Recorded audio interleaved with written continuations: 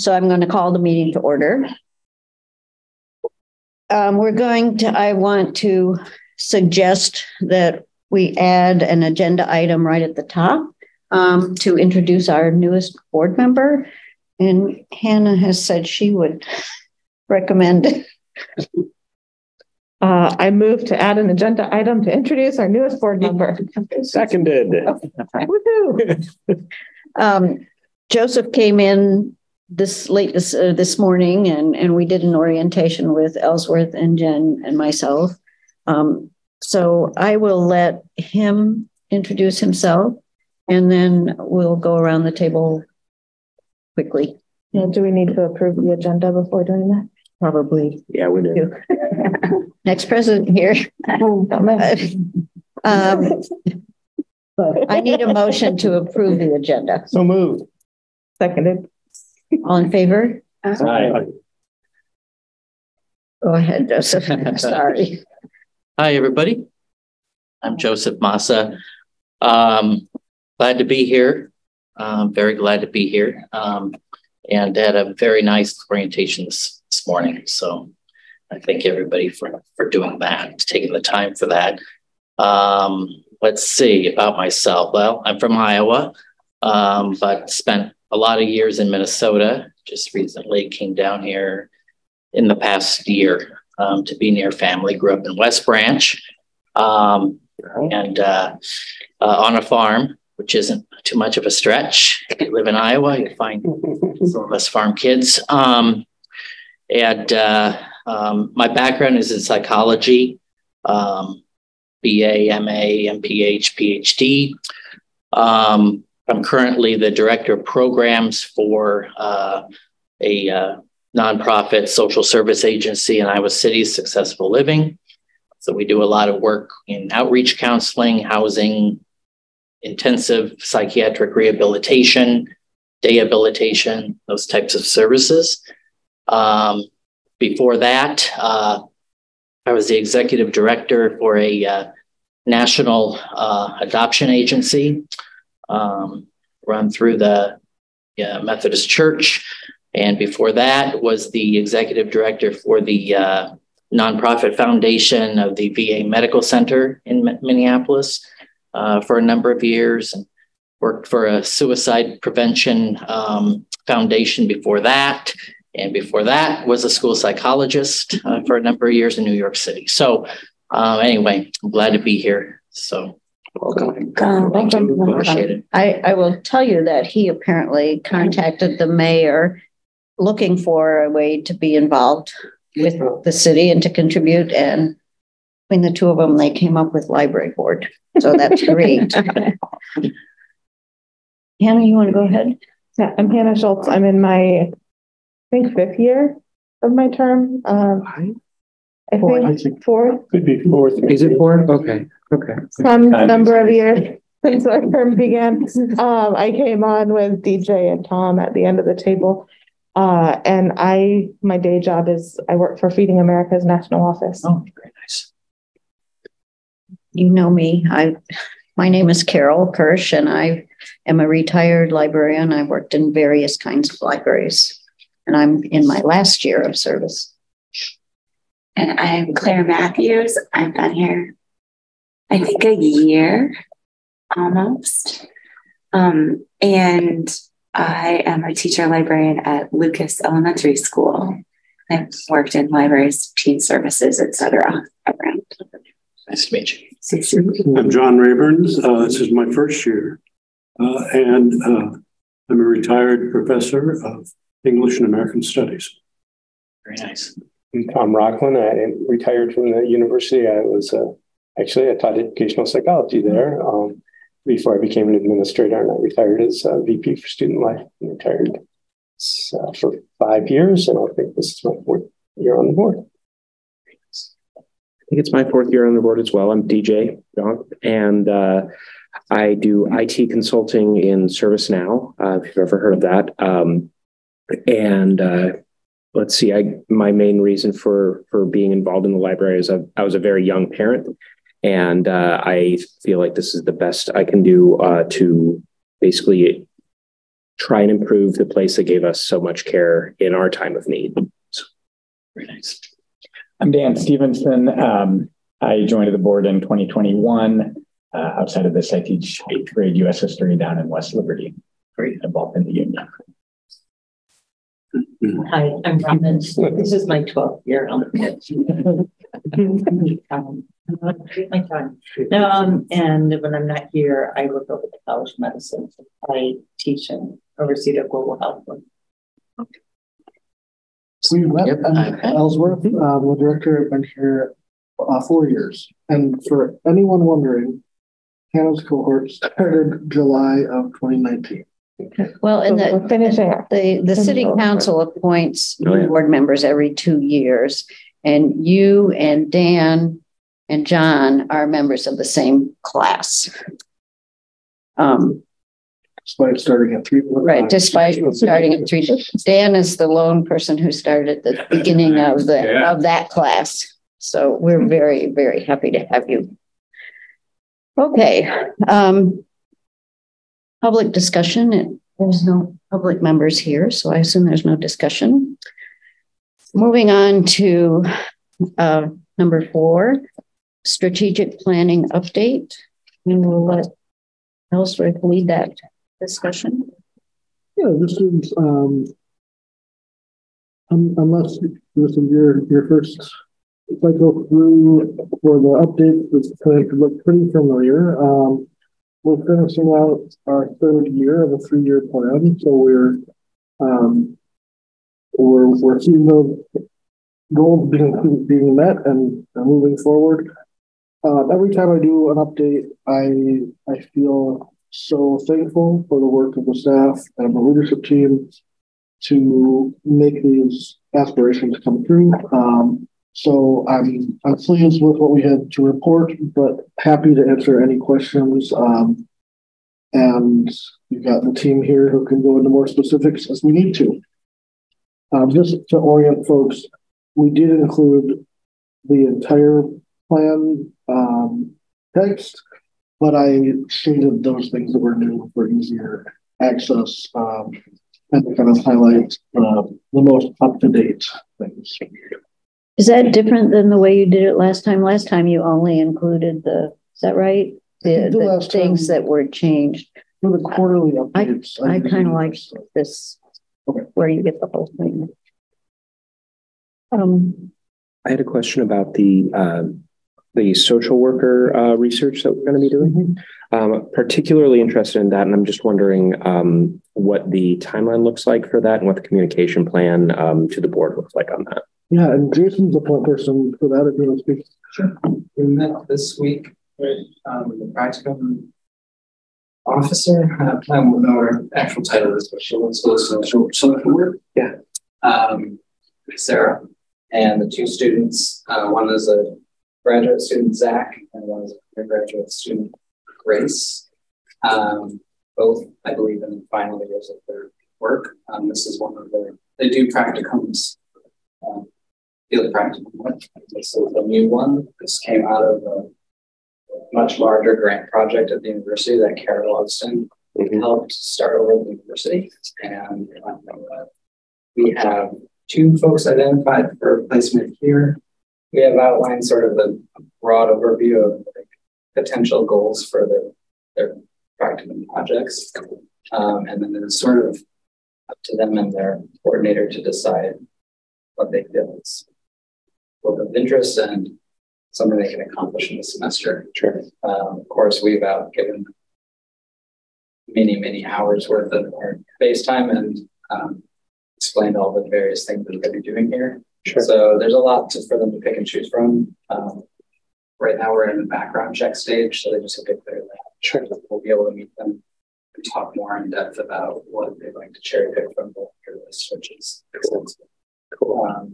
Most likely, like some of the bigger term goals would be to help this be a recurring program so that placement could be happening every semester potentially. Or they could identify for us a longer term goal, something that we could take to the city to say, there's enough here. We have a need for this.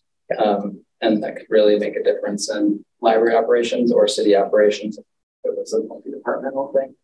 Because there is also a placement over at Senior Center. So they'll get a good, the cohort will get a good overview of many different city services. But we feel like this is going to be a great introduction for library services for these two. I'm glad Kara's involved in that, and then especially after going to ILA and I forget, is it Davenport's library that has the first full-time? And Coralville that lit a fire. That was great. Coralville is a great position right now in their in the country. Okay. Brilliant. Yeah. So we don't have, there is no social worker per se that works here as a permanent position. No. It's been this is a third year of the 3-year, so this has been kind of the study of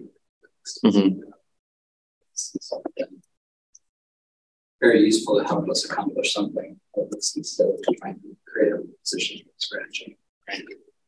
Will they'll be on site full time? No, they do this in school and other placements. So I believe anywhere from like 8 to 15 hours. And that's one of the goals I think we have too, is just the reality check of how many hours would we need for this to have a significant impact on staff readiness to work with our populations and for our patrons to get their needs met. Because we know as a library it's open much broader hours than traditional business hours. Even 1 40-hour position might not move the needle. So I think this will give us a more realistic picture of how would we articulate those needs when the time comes to really make an ask. Other questions, comments from the board about the plan? I don't know the audience for this, whether it's internal or whether it goes to others. The reason I ask this is really a small point, but this is on page 4A3, and it has to do with the bookmobile. And the sentence reads, "This change was made without increasing staff, and the effects of the additional service hours have an impact across the library." I tried to think, what is that impact across the library? And something more, a little bit more specific would be useful here. If it's strictly an internal document, it probably doesn't make any difference. But that's a good question, and I appreciate that you asked it. This is, I would say it's both internal and external. We do share this. We haven't traditionally shared the updates, but we will share something as a report at the end. So this is both for stakeholders like the board and if other city departments ask for updates, but it could also be public facing. So any questions like that or reminders to help flush it out are really good. I would say all of these updates would have additional supporting documentation that kind of complements it, but obviously that's not all attached in the same place. So that's a good question. I just left me. I wondered what they were, and I couldn't quite imagine what they were. So anyway, another concern, and maybe the board has talked about this when this was drawn up, has to do with the in the same page, the plans for changes to the general availability of compact discs and DVDs. And what I'm slightly concerned about is that, and the plan or the document talking about the acquisition of Hoopla but Hoopla is, the music Hoopla provides is all popular music. They're the only venue in which non-popular music, that is classical music or opera, is available, I think, in the library is through CDs. And if those are being winnowed, then we're going to lose that availability to a minority. I realize that, but a still significant minority. It seems to be a library. It's one of the things that impressed me most about this library when I first came to it. It had a very robust collection of music for people to check out. So I just say that as a caution, and I don't know how much, is being winnowed out, and it's not quite clear, but I thought I'd raise it because it's a minority, but it's a minority that we ought to try to serve. Yeah, I think that there are a number of challenges maintaining the CD and DVD collections. The formats were really never designed for public use the way that we do. So it's unrealistic that we would test every item as it comes back to make sure it's still functional. And we do get, some ongoing feedback about condition, not a lot, but I think Anne can also speak to the particulars of sort of how we're assessing the use of those and how that fits into the bigger plan. Mm-hmm. So one issue, there's a reason why we haven't gotten rid of the music CD collection just yet, and that is because we have not found, especially for classical music or opera, a good resource that could replace it. Unfortunately, compact discs are becoming much harder to purchase. A lot of musical artists and publishers are just not putting them out. Mm-hmm. And so we were unable to get the large swath of media that we were able to. They're moving away. I think right now the compact disc sales in the United States are less than the first year that compact discs were introduced in the 1980s. Wow. I mean, that is like kind of staggering to think about how huge a shift this is. And that's, again, that same issue. It's just libraries not being able to provide content to their audiences because of the way that the market is structured. And so we haven't made the leap yet, but that leap is coming because we are unable to maintain or purchase new things. Okay. I didn't know all this. Yeah. That's sad, I think. And as John mentioned, when we're looking at Hoopla, and I take that as fact that a lot of the music available there, I don't know for myself, but it is largely popular. Are there any other alternatives out there from a digital distribution standpoint that would feed that need that John's talking about? There's a few. I think Alexander Street Press it's just not as dynamic. It's not like you can put it on a phone and download it. It's like web streaming through. Right. Yeah, it's. Okay. So just trying to find that niche. The big problem with Hoopla is it doesn't have Sony, which is a big music publisher. Yeah. And they're on a different service, which is far more expensive. And that's a non-starter. And you can download like 3 a month or something. Songs. There's songs. So you won't be able to do all of Beethoven's 7th Symphony. The first 3 minutes. You get the 3. That usually is hardly worth the left until February. Especially with how'd this thing turn out? Is that also very expensive? Yeah, I haven't looked at the prices. Alexander. I don't think so, but it is kind of like you logged into the year 2000. Like you're going to a site and then you're navigating the site and then you've gotten to your content and you're clicking on the play. It's intuitive for how people. It's really great for academic libraries because it gives you extensive notes about the music and histories, but for a public audience I just want to download the symphony and move on with my life. I also have that for like live opera performances and things, plays that we've looked at in the past, and it's just been this. Well, the content is good and fine, and we'll probably interact with it, but it's just. If I had to hand sell it to you at the desk, I just feel like I would see that step forward. So it's always been good. Let me know when you upgrade. The UI UX. Request. Right. Right. It's a lot like video, right? That streams and then makes it a DVD, and we'll be able to hold a lot of that stuff. Right. Television shows. Never made it into DVD now.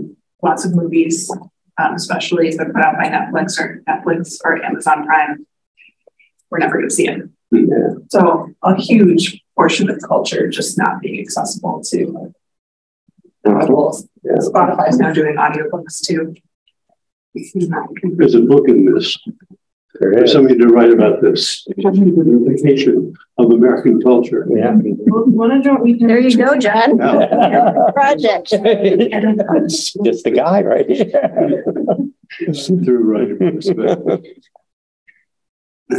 John, earlier comment just about is this document internal or external made me wonder, what does this look like at the end of your 3-year plan? Like, what does this document look like to sing the praises of what you've been working on? Because it made huge, important changes to the library that you guys should, I mean, I know you advertise as you do them, but I like the idea of having a look back over the last 3 years, what's been done to build our community access and all these things. Like, what does this look like from a public point of view at the end of your 3-year plan?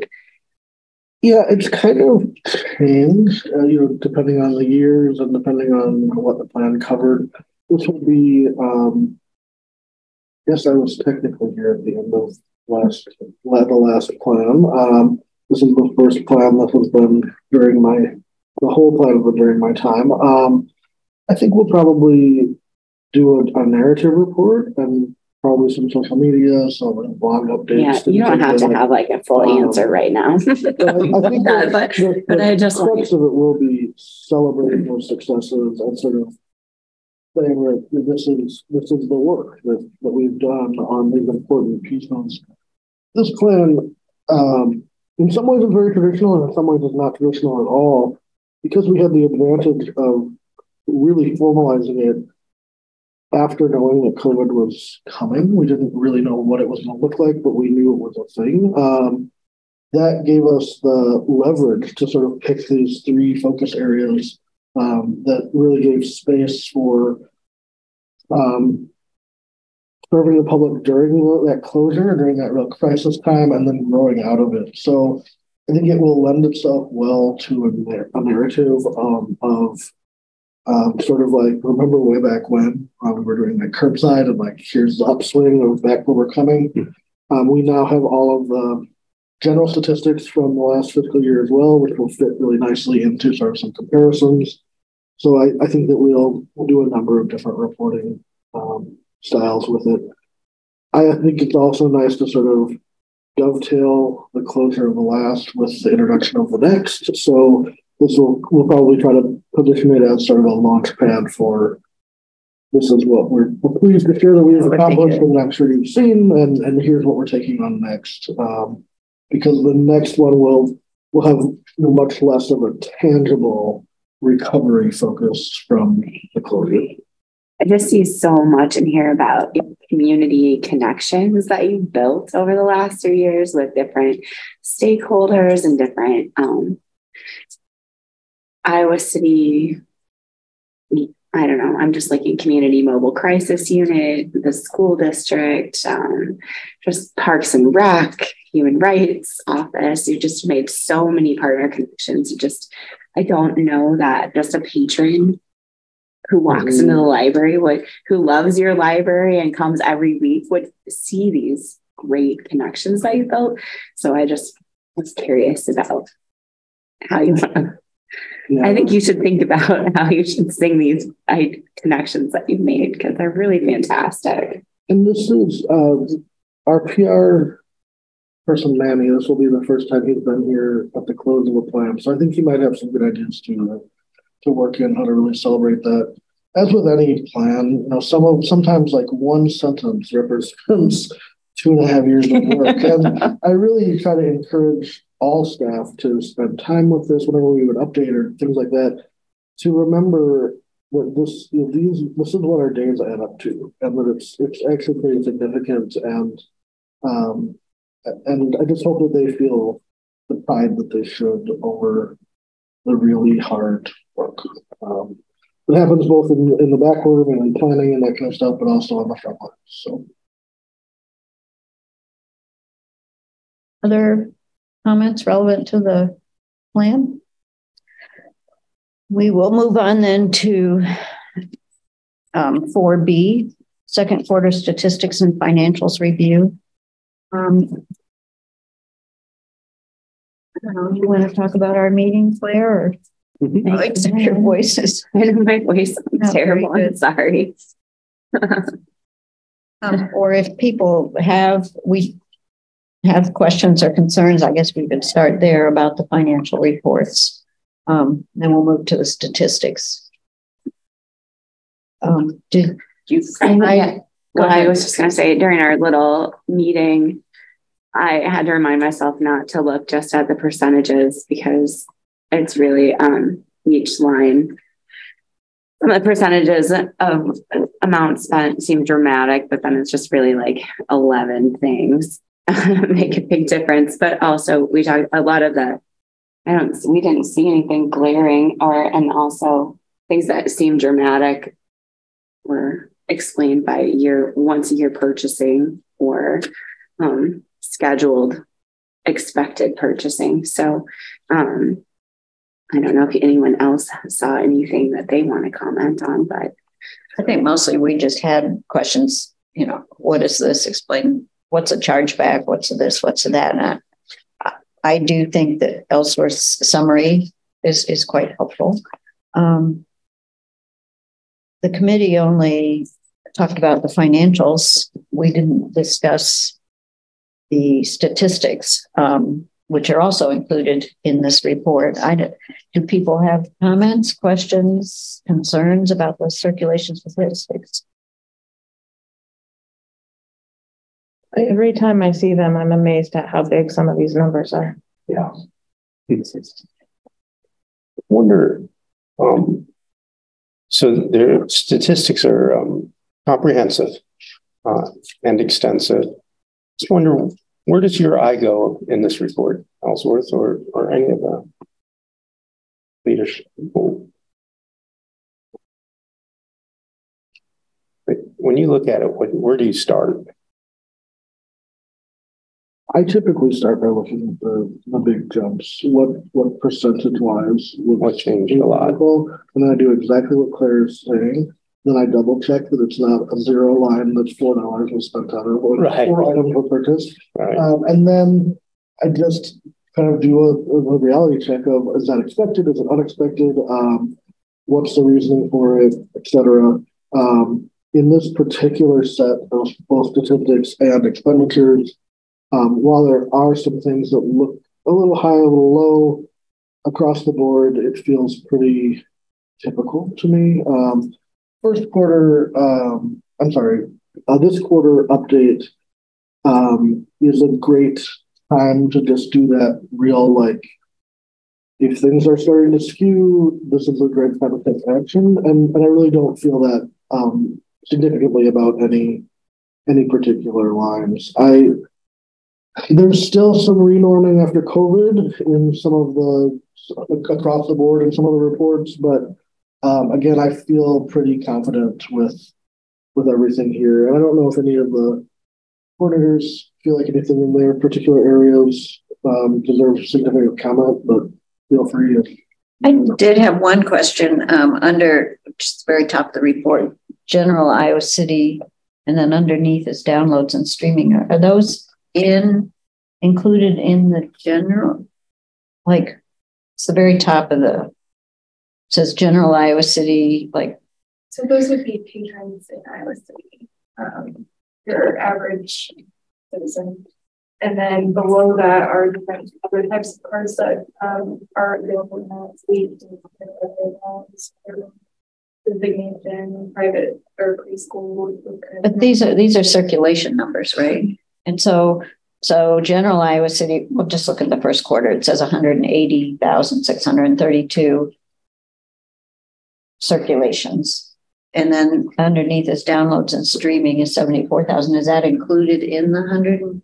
No, they're two separate. It's two separate.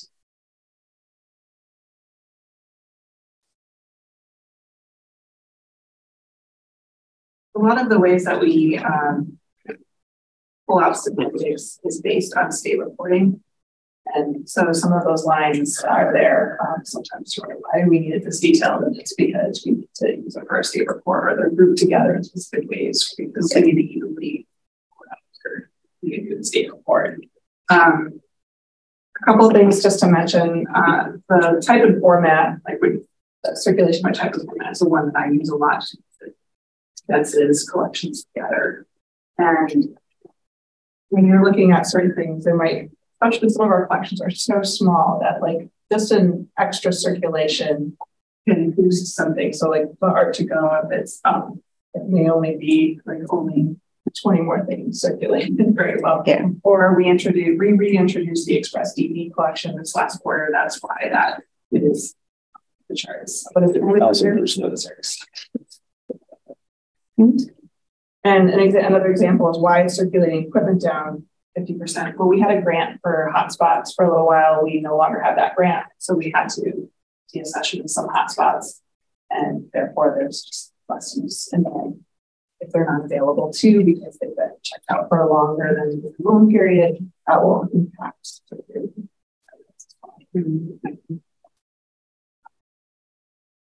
And just out of curiosity, I noticed you lump general fiction and fiction express together, but you break out nonfiction express. There's never anything on that express shelf for the fiction anyway, but checked out. But is there?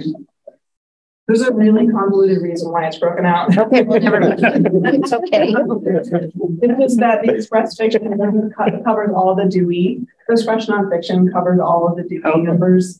And then we break it down by Dewey. Okay, that makes sense. But I'm talking about like 50 something items, but yeah. Okay. Sorry. Thank you for the precursor.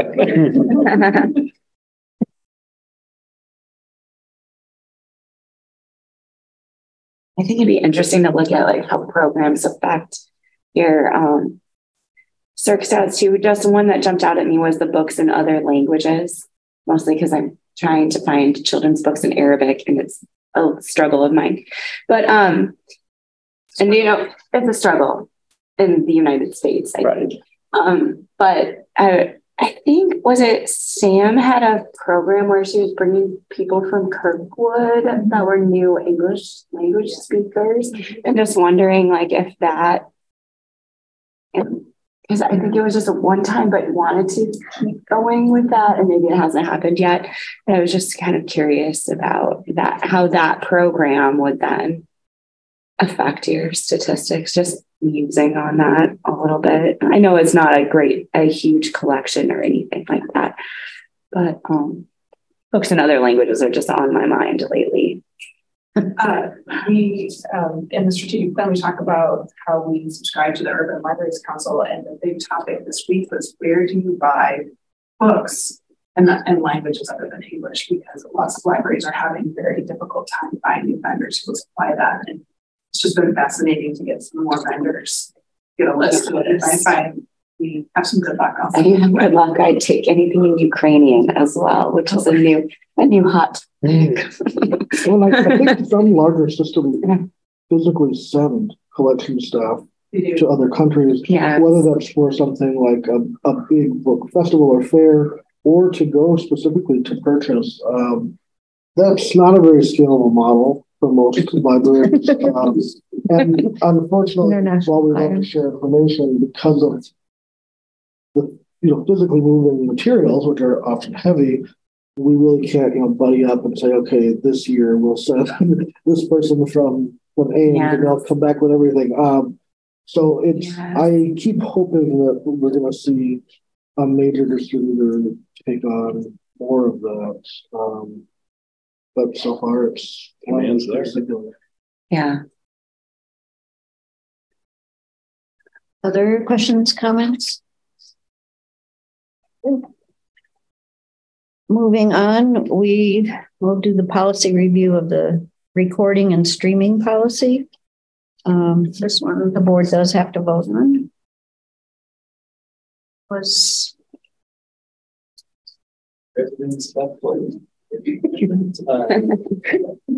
one, we sent in part of the committee about what to do as we read. This is a regular 3-year, but the last time we reviewed it, Mediacom had just expired our cable program, so we were no longer receiving funding that way, and so we were no longer a public access channel for the first time in years. more than that, 4 years, the 80s. Don't say it.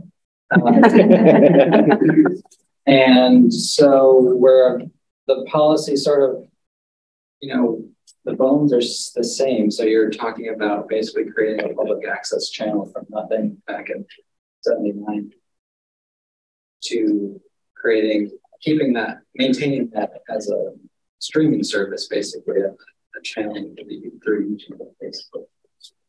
Back then, there was a lot more think about in terms of original content creation. So they were creating TV channel shows from scratch with the help of PATV, but also staff here that were funded through the cable companies. So we sort of talked about, but usually what we normally do is go and look around at other libraries. How do they write theirs? How does ours look comparatively? There is no other library that I can find that has a similar thing to this. That's how unique the service was and is.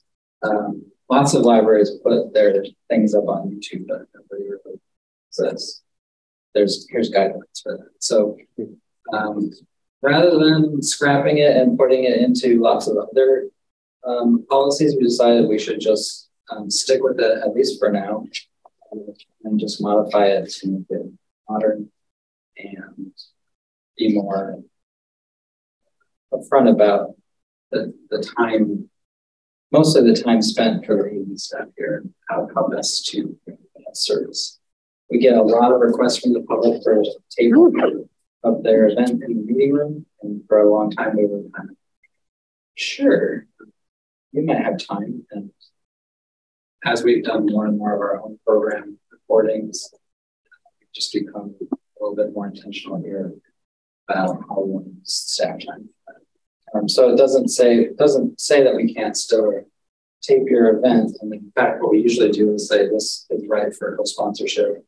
When Voters was here last night, they approached us differently, but basically what they needed from us was maybe a recording opportunity of the event, so they could broadcast to a wider audience. And it's a really important program on transparency in government. So of course we want to co-sponsor it. So this sort of still works for us in that way.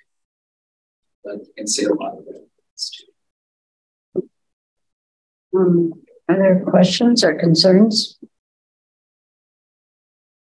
Yeah, You look like you're about to say something. No, I'm not sure what 70354 means. That's the one that says that the board has access.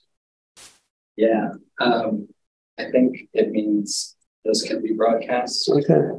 And in the past, there was, I think, probably some historical use of the channel as an advocacy network for the board and for asking for the support potential. And so I think it's been in there since the 80s, basically. And so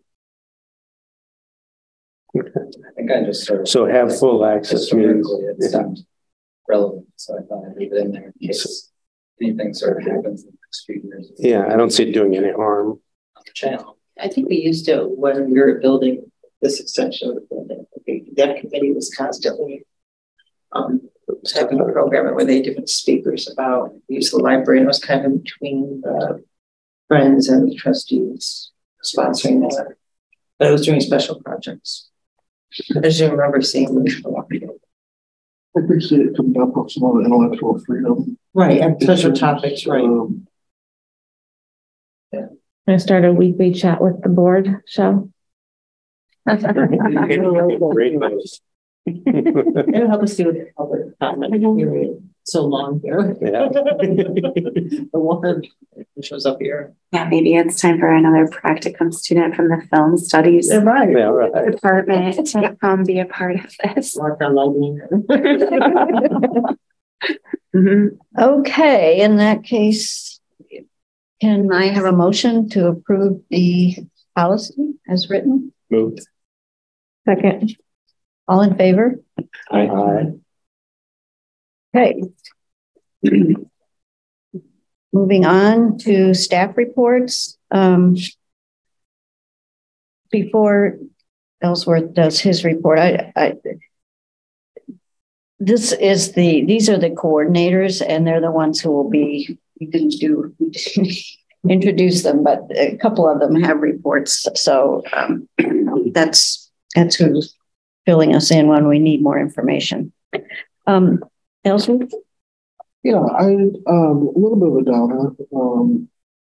First part of my report, which I don't typically do. I try to focus on things that we're making progress on, but I just thought it was important to note for the board that this has been sort of an interesting, dense occurrence of behavior issues from the beginning of the year. And as I noted, there's lots of reasons that would happen this time of year, and it's not completely unexpected, but it just felt like entire days were being lost to following up on these, working with police or other community partners, doing all of the appropriate reporting, things like that. And it really, I know I felt really sort of taxed by it, and trying to make sure staff feel supported and all those steps along the way. So it felt like an appropriate time to bring it up, just kind of keep an eye on it with this group. I would say that we have not seen escalation on top of this since this report was written. So I am hopeful that this was sort of a beginning of the new year issue and that we're starting to get back to normal. But that's why I included it. The rest of it is pretty typical as far as budget process update for where we are in the year. And this is the budget amendment that I noted is the first time since I've been here that we've processed a budget amendment. This was a suggestion by finance staff to take advantage of current pricing for the clock replacement and not let that sit another 6 or 8 months and then see an increase in the same product. So that's why we move forward with that. And then an update on our strategic plan progress. I was fortunate to be able to meet with Tom earlier this week to talk a little bit about the progress we've made as a planning committee and what next steps to take and how to bring that to the board for a bigger review soon. And I anticipate having more of a draft to share in our next meeting. Happy to answer any questions. Can I ask you about the behavior issues? Yes. Are these mostly juvenile or are they adults? I would say most of this, the beginning of the month were adults, with a mix of some teen issues mixed in. The reason I was asking is whether it's indicative of a rough summer coming, but not necessarily. I don't think I'm ready to make that connection yet. I think it could be. It seems like some years we've had summers with teens, but there seem to be groups that age. This feels more like a scarcity of community resources, different for especially related to mental health and drug and alcohol abuse. So the different strategy to address this. Yes, and we work really hard to not default to calling the police, to try to explore those avenues to connect people with resources first, but these instances just did not lend themselves. Either those agencies weren't staffed enough, or the response time was too long, or they just weren't able to come and assist. I will say that the incidents that I was involved in when we did call for police support, I was consistently pleased and impressed with the way that responding officers listened to the situation and treated everyone involved with respect. And I felt like they really sort of took on our approach to working with the individuals involved, which I so appreciate because, not everybody had those skills in a time of high escalated time, but I was really pleased with the folks I worked with. One thing I had emailed you earlier about possibility of a lockdown policy. well, we have weapons in the pet mall. Yes.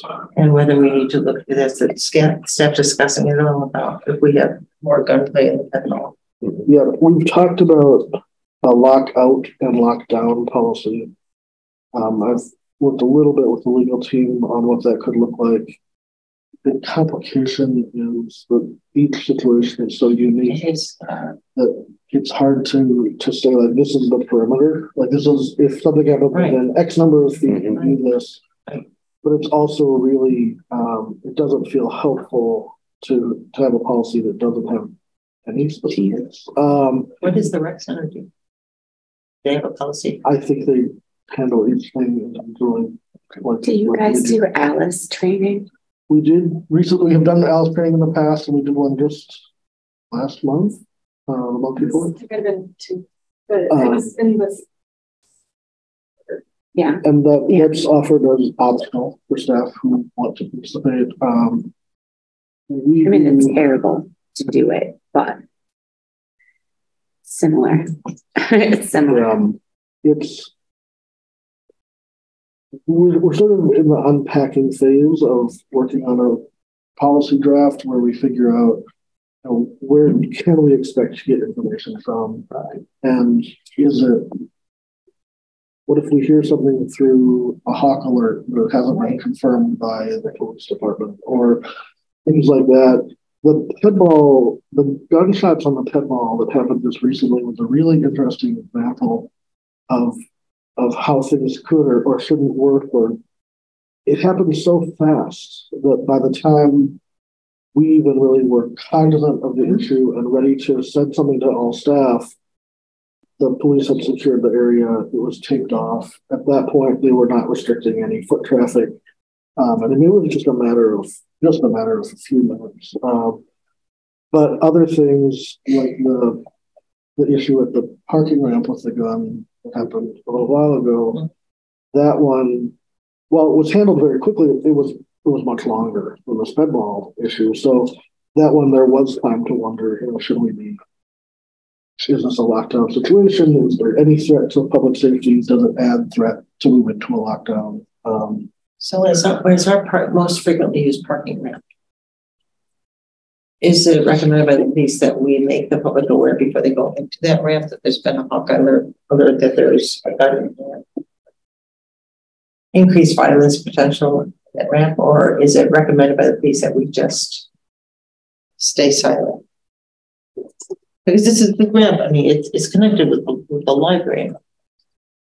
So the Dubuque ramp is not where the incident took place. Okay, but if we got a situation, and what is the recommendation that we make something like a hawk alert more available, or that we just there's got to be experts that would tell us what's the appropriate action. We've posed some of these questions, and we've also pulled some example policies from other libraries. That's kind of where we got the idea of having a two-part, both a lockout and a lockdown. Yeah. And I think we're just going to have to keep working on it. My guess is this will be an instance where there's somewhat limited input until we put forward a draft, and then once there's something written down, it'll be easy to get that hard feedback back to say like, this is legally we were fortunately suggesting don't do that, but here's some alternative language. And I think that there's some conversation at the Urban Library Council group that we're part of about what this could look like, and I reached out to IAPLA, but it doesn't sound like most libraries in Iowa have anything like this yet. It seems like, I'm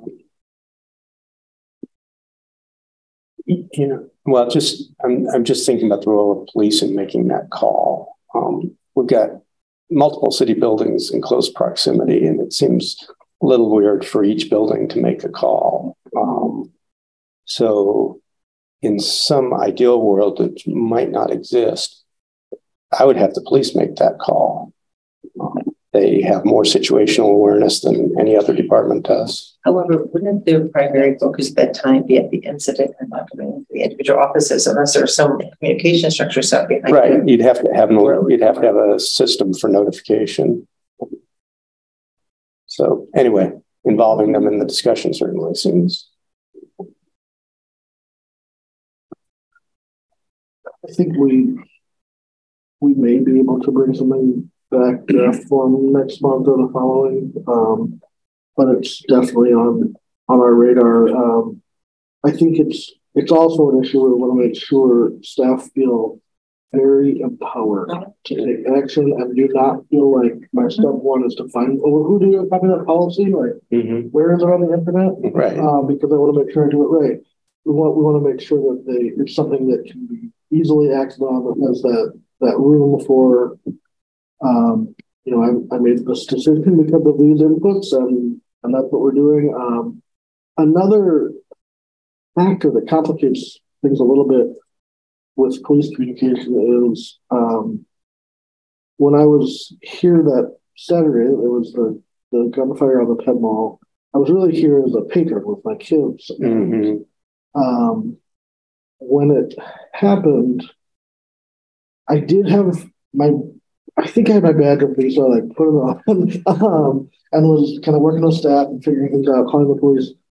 And as I walked back through the building to sort of update the service desks what I had learned, multiple times a patron would interrupt and sort of say, I called the police too, and we're in the clear. Or one person even said, like, well, I called for the library and blank. So we'd also need to work something into a plan where the police understand, is this a library staff person calling to get information? Am I a patron of the building? Because I think that could, we wouldn't want the directive of a lockdown to be given to a patron, to a well-meaning patron. Or much worse case, an ill-meaning patron. Right. So the public aspect does have a level of complexity. Overall, just the increase in problematic behaviors, I think, speaks to your eventual conversation about a social worker on site.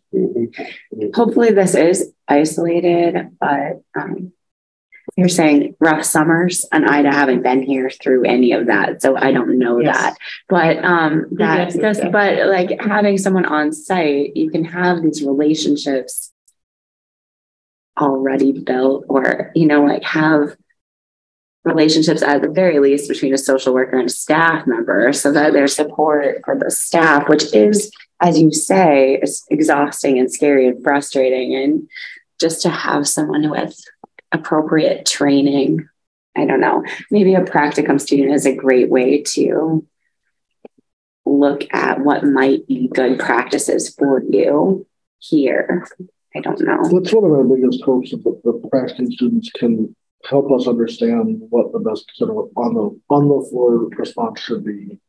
And I don't mean this report to indicate that typically we don't deal with behavior issues. Behavior issues are a normal part of library operations. Absolutely. This one just felt like a real spike. And while we have some, I would say, sort of patron to patron issues around all different topics, one that happened this month that felt racially motivated was just especially just disappointing and surprising and really out of the blue. Groups that didn't know each other, different ages, just really felt counter to everything that we hope happens in the building. I think that kind of interaction can be especially difficult for staff who are working so hard every day to try to move people on these big issues. I personally wouldn't mind if you included just a summary in your director's report, since you're predicting that behavior patterns might normalize. I mean, next month I just would be just because it's a big concern, because for staff it must just really be hard. And one thing for context is we've been busy. I mean, it feels pre-pandemic. I came in on Saturday to work from 2 to 6. All the computers were full.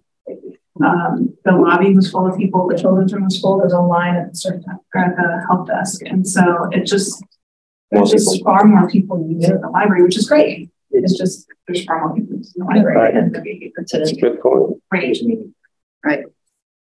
And a lot of people are still kind of relearning how to be in public spaces and to, No doubt. you know, I think a lot of us got kind of used to that model where there weren't many people around.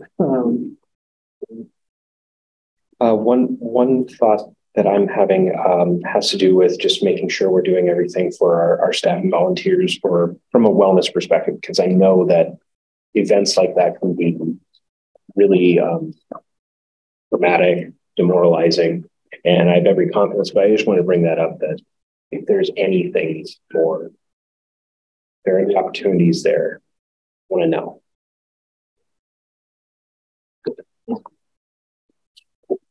Other issues or questions, comments about Ellsworth's report? Then we will move on to Jason's adult services report.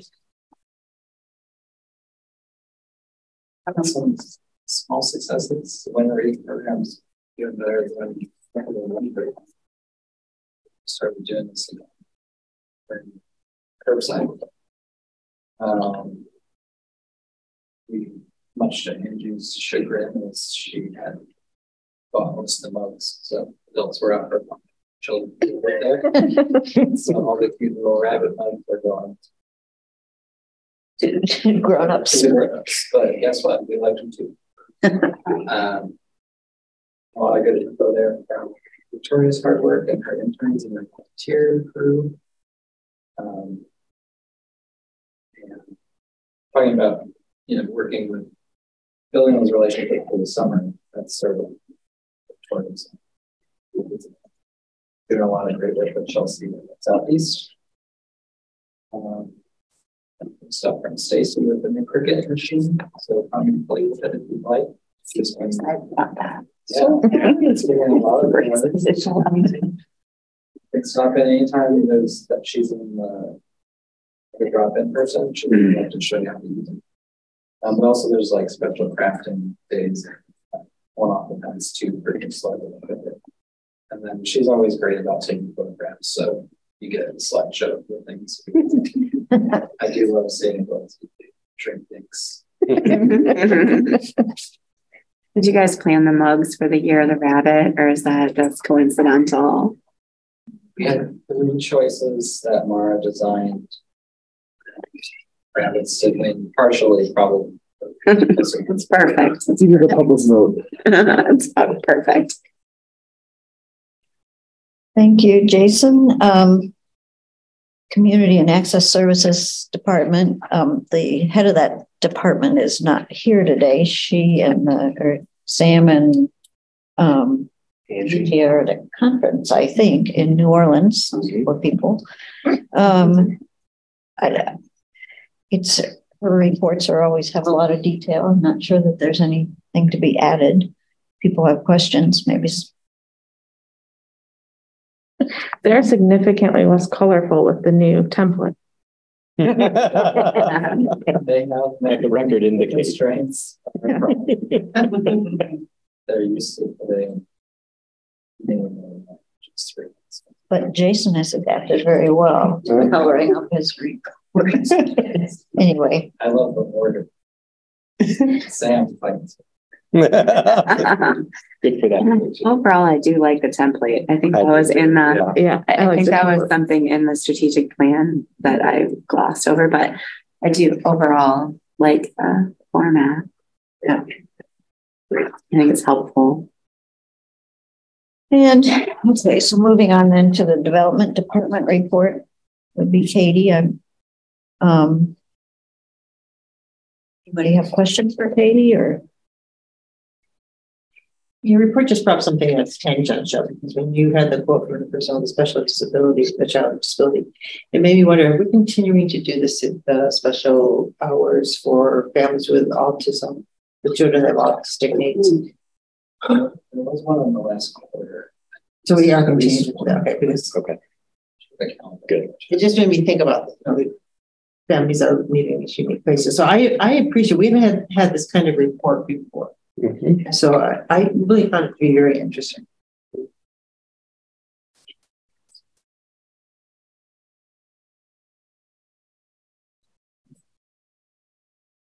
Do you have any sense, like in a larger community in Iowa City with fundraising, why the number of gifts have decreased? Because I would think during recession and during hard economic times, the dollar figure might, but the number of donors would significantly decrease. But your statement said that the number of gifts decreased. I'm just a little surprised. Yeah, I think probably having the position vacant was it was any stewardship of gifts that would have happened or communications that would have happened during that time. And I mean, gifts are trending larger, but they're trending larger, and so the number of gifts should be increasing over time. So I think we'll return to those. So you think it was just noise? Oh, yeah, I'll tell you that Barb and I are co-chairing the United Way campaign, and there is no United Way in the state that is up in number of donors, and most are down. So it's more just the general culture. Yeah, so even people think the economy is bad, and it is hard if you're buying things. But people think we're in recession too, and that their jobs are at risk, which is less supported by the data. But it creates a real headwind. So individuals are nervous. Yeah, people are just nervous and hanging on to their money. And it's paradoxical. Sorry for United Way, because of course needs go up at the same time. So there is still time to participate in this year's United Way campaign. Like finding your way to the right place. Let me know. And that data also supports the idea that individuals that make larger gifts are feeling less affected by this. They're feeling less nervous. Right. Their money is in different places that are less affected by the day-to-day. And for that reason, folks that would be more likely to give smaller gifts in increments and like monthly increments feel more comfortable doing that kind of giving, which is again points to why really building a strong monthly giving sustaining program is a smart idea for us. Yeah. And I loved that quote. I just wanted to share it. I absolutely that quote, but this was an unsolicited one that somebody. But it humanizes your numbers. Yeah. Okay, thank you, Katie. Miscellaneous. I don't think there's anything there. President's report. I really don't have a report. Miscellaneous just for a second. Yeah. Or I don't know if it's about miscellaneous or what about the publicity about the free closet. Just the right time right now. Sure. Yeah. Is this duplicating another community effort, and does it create any vulnerabilities with us with bringing textiles into the library with bed bugs or other potential issues? That's why we have Flexer. Yeah. Yeah. But like often in places will say they want to avoid textiles in a setting like this. We so this was something that we intentionally kept at a manageable level. Yeah. But you can see in the photo still there. It's a 2-story rack. So we're just in the front there for sort of quick browsing. And it was intentional collecting too from staff members, so we knew where they were from. The story sort of it brought out a lot of people. Yeah, the story made it sound bigger, right? Your clothes closet. Of course, it's one of those things where it sort of made it like, well, we don't have plans on making this much larger, and so it's been a lot of feeling. Thank you for your, but sort of like when we get calls for donations, of course, it's like thank you so much. And, sometimes we can take them. So, it's not the greatest idea. We usually take all the books, but we throw a lot. Recycle, sorry. It's being recorded. So basically, long story short, Victoria is very intentional about who is on the phone and what sorts of garments are we talking about, and are these things like that a teenager would actually use if you need to wear a suit to a job interview at 16. So right now it's been more about taking inventory of what we actually have in the collection, which is just these couple racks. And they have a volunteer doing a new aspect of it, which is just to take photographs of things instead and to think about it being like a collab between UAY and us. Yeah, UAY had a closed closet for ongoing. That's why when I first saw this, I said that UAY is out there already doing that.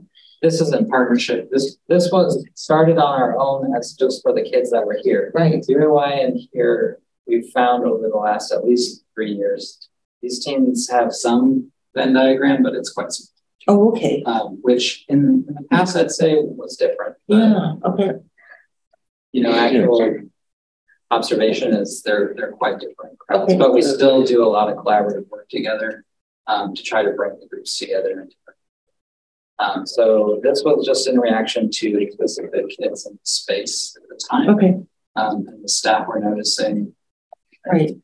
And so they just thought, let's see what happens here with this small thing. So it's been really neat to see,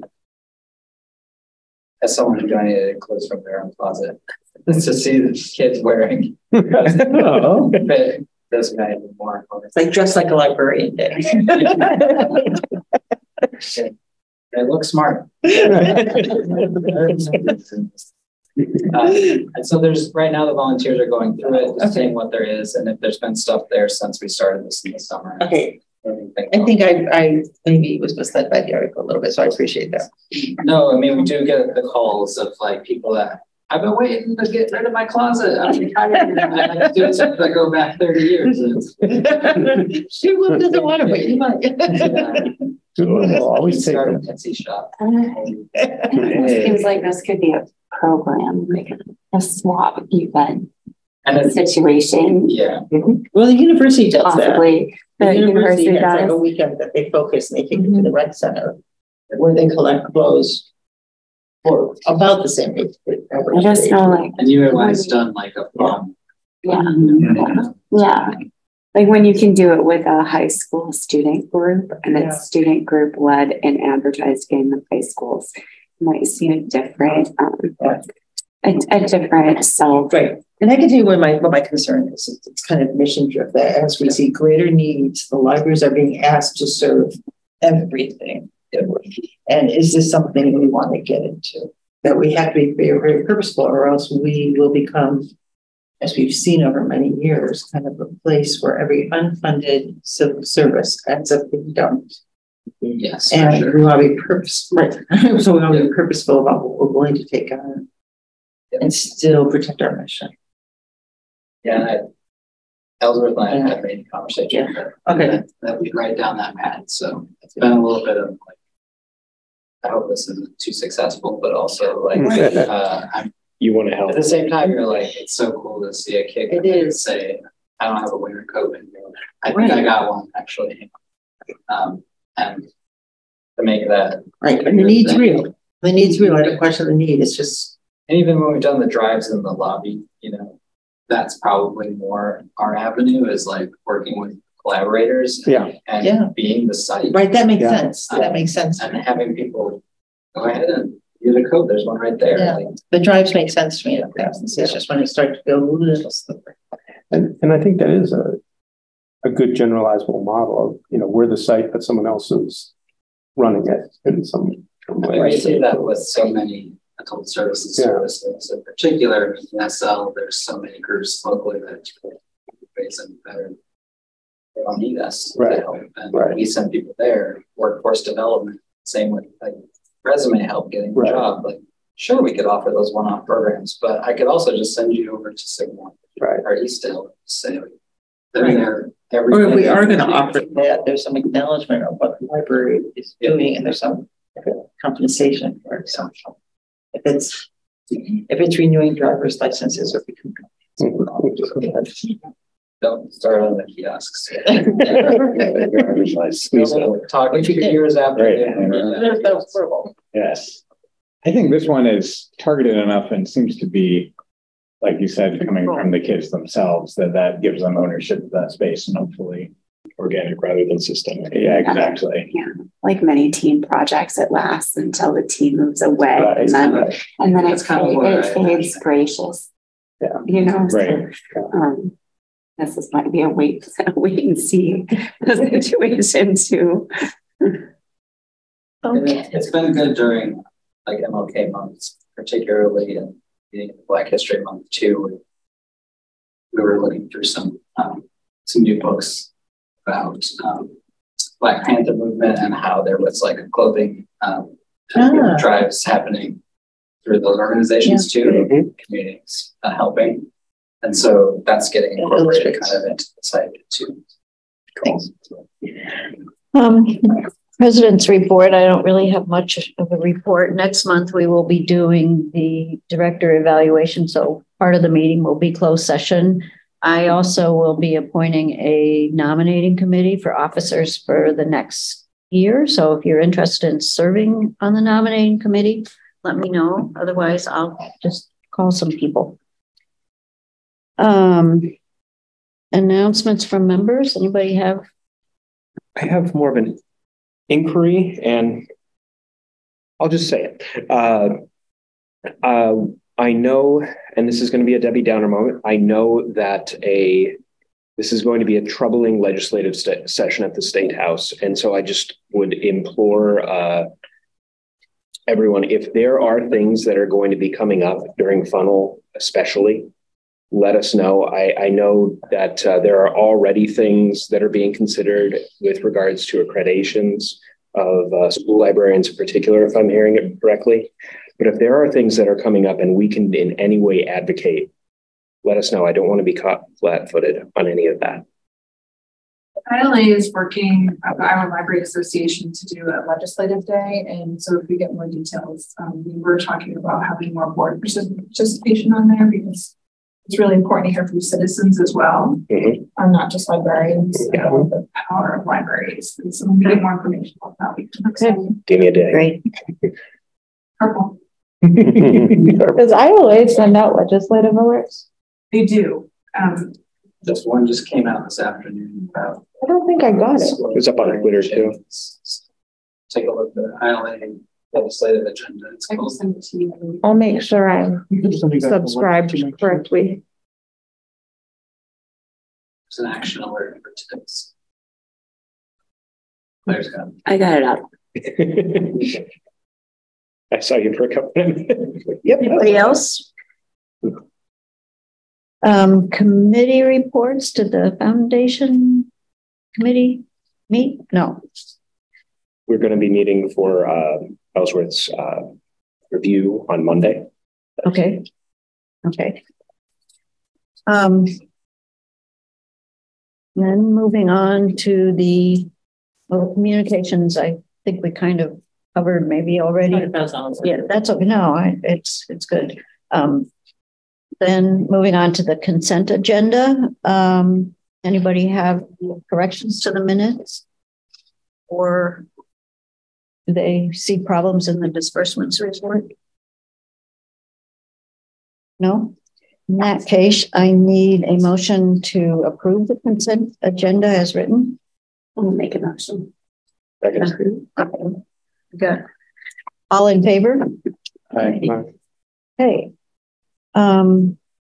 Then next month, looking at next month's agenda, I think we've pretty much already talked about that. So I think I will move that we adjourn the meeting. Okay.